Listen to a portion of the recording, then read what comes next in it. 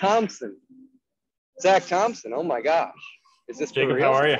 Good to be here. Hey, Good Zack. to see you. Zack Thompson, welcome to SDR Alpha, my friend. Finally, the long-awaited pod ep. Look at you Zack, out by the pool, recording podcasts.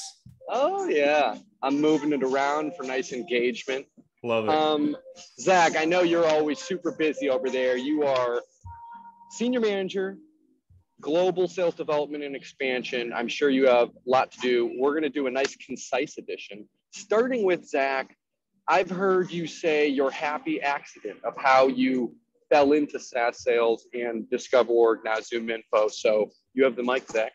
Yeah, sure. So really quick, short version of what could be a really long story is right out of school, I went to work for my fraternity, doing recruiting and consulting for all of our West Coast chapters, and was great for where I was in my life at the time. But after about a year and a half of that, really started looking for like, what's next? Where can I really invest myself and grow and launch, a career where I have a lot of upward trajectory. And I had actually kind of got to a place where I was just like, I need to do something else.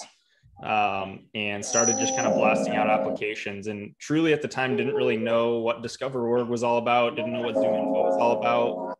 And the recruiter from Discover.org just happened to be the first one to call me back. And a few days later, I had the job offer, and that was a little over 3 years ago. So just kind of, it all came together and was sort of meant to be. Amazing. And I believe in a previous conversation, you said you thought you were going to law school, and a lot of times people fall into SaaS and software as a service, whether it's sales, content marketing. It's a great industry, and a lot of people do fall into it. Okay, Zack, moving right along. Happy accident? Check. What is it like? Everyone watching is wondering what it's like to work directly with Henry Schuck, who has become that modern SaaS CEO that everyone loves, MVP CEO. What it's like to work with him, and then maybe a bit about your favorite feature about ZoomInfo, the platform. Yeah, I mean, we could spend probably an entire hour here just talking about what it's like to work for a really charismatic and driven and passionate and convicted leader like Henry is. I think, Henry really sets the tone for the rest of the company in just how much drive he has, how fired up he is all the time. I mean, when we were back in the office and he walks into a room, it's like, it's go time, and he's in everybody's face in a good way. Like, what are we doing? Okay. What are we doing to be excellent? What boundaries are we pushing? Where are we going next? Like, how are we being excellent today? And that really sets the tone for how the rest of the company operates. It's a very like sales first culture, which I really appreciate. And Henry will literally drop what he's doing to get on a call with a potential customer or a current customer to help them solve problems and to understand what we can do to provide value for them. And so just, working for somebody like that makes it so much easier for you to get really fired up and for you to really care about what you're doing and to feel like, you're working on something that matters and is making a difference. So Henry's a really special CEO. In fact, I was fortunate enough to have a meeting with Henry just earlier today, and like, walking out of that meeting, it was just like, man, like, let's go run through some walls. Like, let's go define new possibles. So it's really special.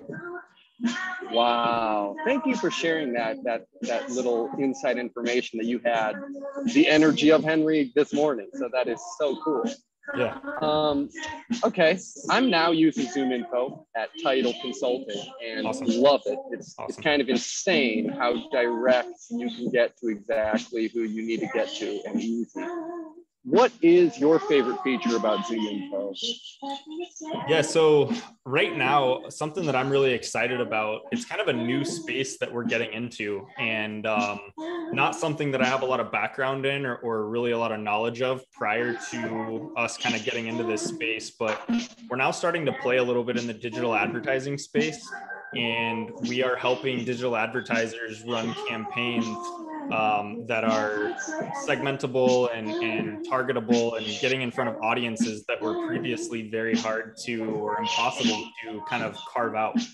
And so there's a lot of learning that comes along with that, a lot of challenges, learning a new vocabulary and learning, a new set of pain points and trying to anticipate challenges that the buyers of that type of solution face day to day. But nobody else in the space can do what we're doing with that, with the targeted audiences and through our acquisition of Clickagy several months ago. There's a really, really large addressable market there. I mean, billions and billions of dollars of digital advertising revenue every single month for huge companies all the way down to small startups that are in the digital ad space. So I'm really excited to be part of that space and to see kind of how that matures as part of ZoomInfo's go-to-market offering. Wow, that is so exciting to hear. That is so interesting that y'all are getting into the digital ad space. You just, the stigma is you don't think there's enough room in that space with Google and all the big players, but I guess it makes sense that, ZoomInfo, you're the big player in lead gen. So you guys have, you're ready for this. That's amazing. Yeah. All right, favorite part of the pod, I'm going to do a little walk around. Your advice to your younger self on that professional side, of course, and, with your meteoric rise at your company at ZoomInfo Discover, how could someone else do that in their career quicker without messing up a bunch? And then on the personal side. Yeah. So my advice to my younger self and to younger folks out there who may be watching is be open-minded and be a sponge and constantly challenge the assumptions that you have about yourself and about the world. And the reason I say that is, and as you pointed out, Jacob, from a previous conversation, how I kind of talked about my very sort of one-track mind. And I was always thinking I was going to go to law school, and here I am in SaaS sales several years later.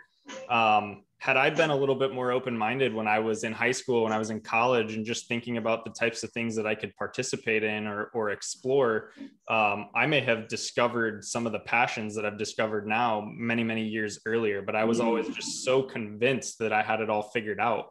Wow. That I missed a lot of stuff for so many years. So yeah, just be open-minded and explore everything. Don't rule anything out, and, get comfortable putting yourself in uncomfortable positions, because sometimes those uncomfortable positions, those serve as the foundation for something beautiful to grow into.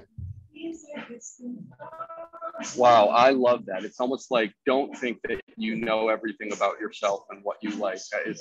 That's such different advice that you don't hear that often. Yeah, I love that. And then okay, so that kind of feeds the personal side and the career side, unless how maybe you could do a little more on maybe becoming what you're looking for. If someone's watching this and their dream is to work in SaaS sales, and ZoomInfo would be their top prospect, maybe just end the pod with, what's the secret sauce of really standing out to ZoomInfo for sales? Yeah, that's a great question. This is a kind of an ongoing conversation that starts when we're talking to a candidate who's interested in working here, and really continues on once they're hired, and as we have one-to-ones, as an SDR manager. I always want to know, why do you care? Why do you put 110% effort into everything? What's your why? To borrow the Simon Sinek line, what really matters to you in life and in the bigger picture? And then how can we tie your role as an SDR at ZoomInfo and your career growth and your personal growth? How can we tie all those things into what you're doing during business hours while you're working on prospecting new business for ZoomInfo? And if we can tie those things together, that's when people get really dangerous, because you have that context, you understand why it matters for people. And it's much less about me as a manager just coming to somebody and saying, hey, did you make your dials today? Hey, did you send your emails today? Did you have the right number of conversations today? And it's a lot more about, hey, let's talk about how all of those things fit into that end goal. You want to buy that house, you want to take your spouse on that vacation to Europe for 2 months. And it's so much more fulfilling to have those types of conversations.